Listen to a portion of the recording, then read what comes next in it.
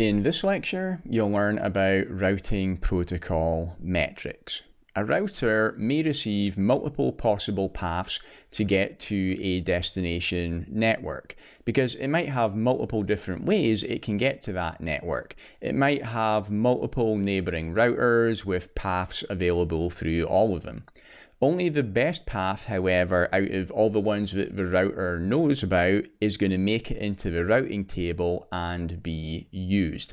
So the different interior gateway protocols need some way of determining which is the best path, and they all use different methods to calculate that.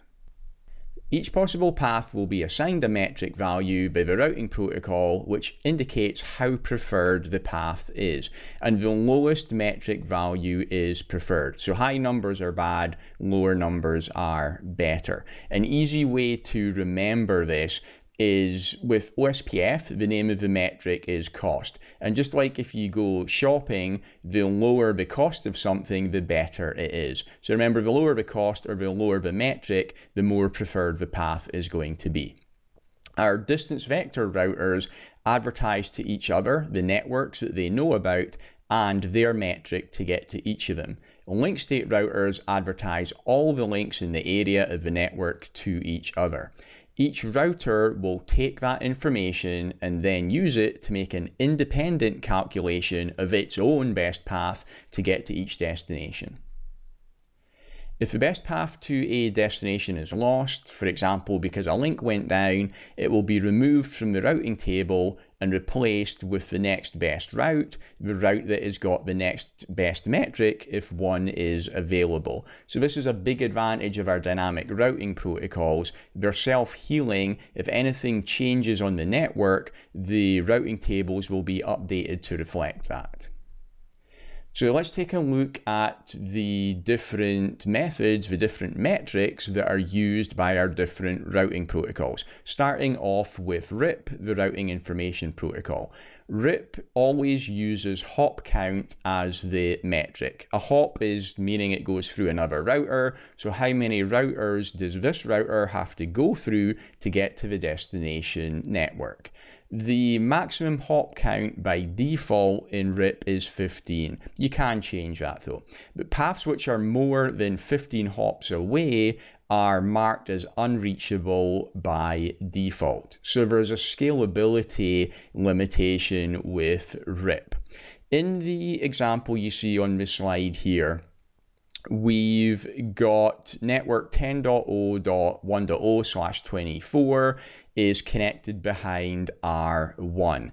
And from R4, all the links on the top path are 100 megabits per second links. They're all fast Ethernet. The links going down via R5 are old 10 megabits per second links. But with RIP, because it always uses hop count, it is the bottom path that is going to be preferred because it's only 2 hops to go from R4 to R5 to R1 rather than 3 hops going via R3, R2 and R1. So you can see a problem with RIP here. It's always going to use the shortest hop count even if those links are low bandwidth links, which would really not be the best path. So because of the scalability limitation and because it also doesn't take the bandwidth of links into account, RIP is not normally used in production networks, only in really small networks or in test environments. So let's go through an example of how the metric is going to work in RIP. So R1 has formed an adjacency with R2 and it will say that, hey R2, you can get to these networks via me. 10.0.1.0/24, which is going to cost you 1 hop, 10.0.2 and 10.0.3.0/24, which are also 1 hop away. 10.1.3.0/24 is 2 hops away, and 10.1.2.0/24 is 3 hops away. Because the first 3 networks there are all directly connected on R1, 10.1.3 is behind R5 from R1's point of view, and 10.1.2 is behind R4. So they're an additional 1 or 2 hops away.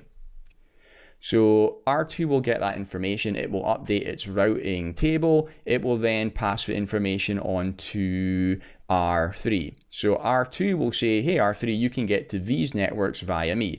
10.0.0.0/24 is 1 hop because R2 is directly connected to it. 10.0.1, 10.0.2, and 10.0.3.0/24 are 2 hops away.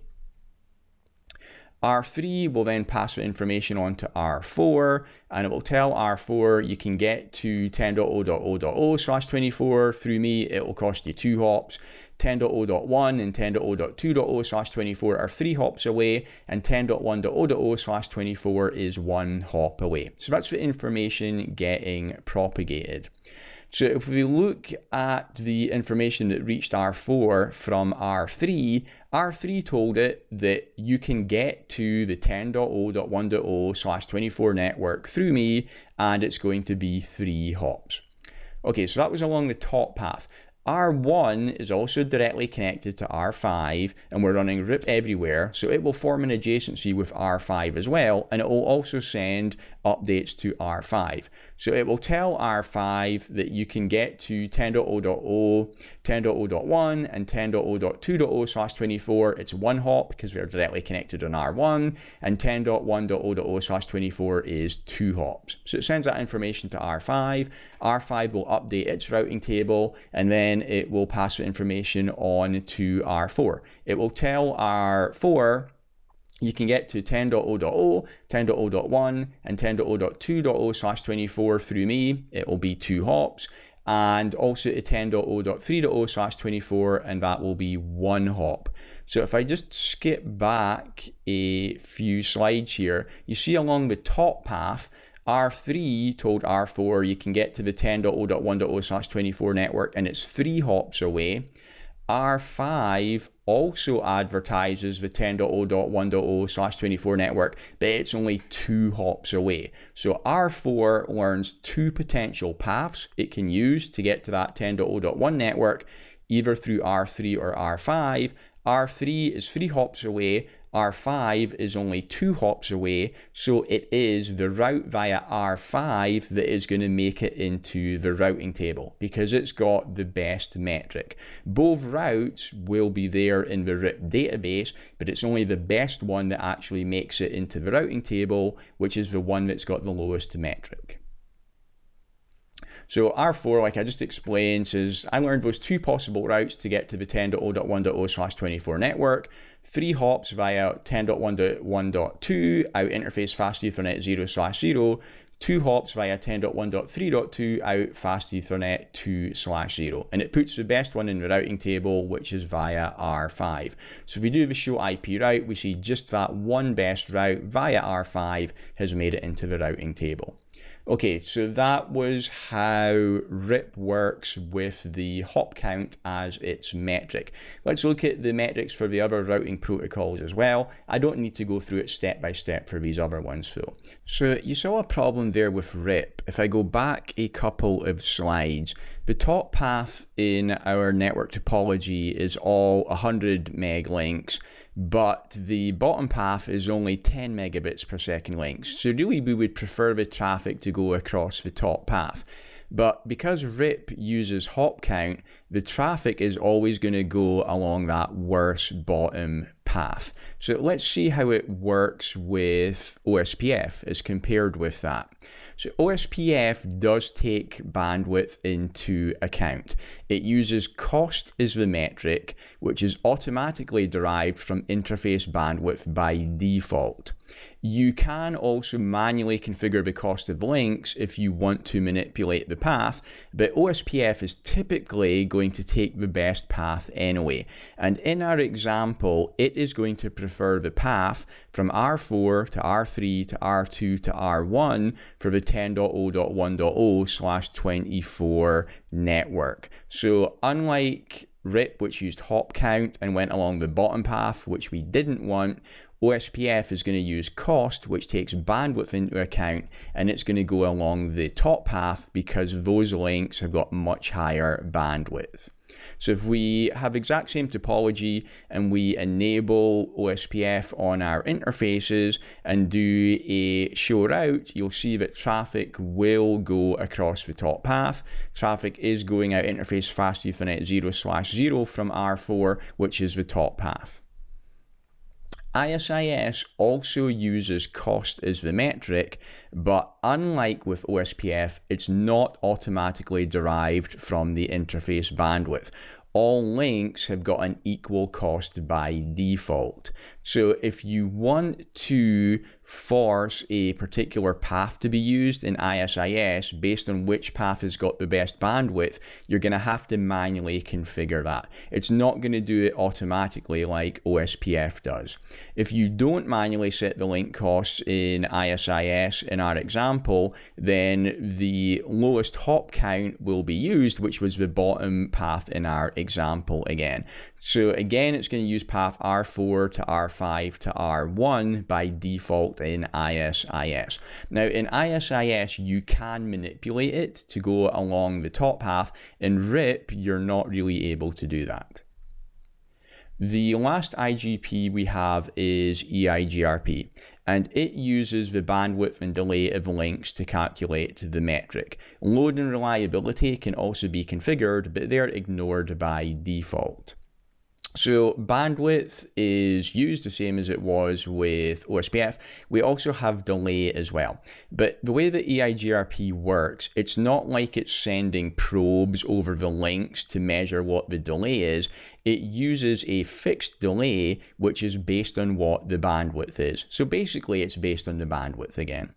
You can manually configure the delay on links if you want to manipulate the path. So with OSPF and EIGRP, because it is going to use the best bandwidth links anyway, typically it's going to choose the path that you would want it to. But if for some reason it's not, you can override that with manual configuration. And in our example, again, it's going to use the top path because those are the higher bandwidth links. It will use that path by default. So last slide, let's consider how we would choose a routing protocol. Like I said before, you do not want to be running multiple routing protocols inside your organization because it's going to get messy. It makes things hard to work with each other. Organizations will almost always standardize on one protocol. Really, the only reason they would have multiple different protocols is if there was a merger or there was some kind of historical or political reasons for it. Okay, so we're going to choose one routing protocol. Comparing them, RIP uses hop count and has a default maximum metric of 15. So it's not usually used in production networks because of its scalability limitations. EIGRP is very simple to maintain, calculates changes very quickly, and its metric calculation will normally choose the best path by default. It is, however, typically only supported on Cisco routers.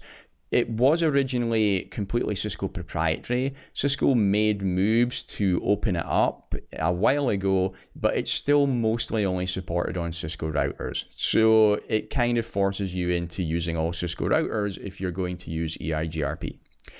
OSPF's metric calculation will typically choose the best path by default, like EIGRP.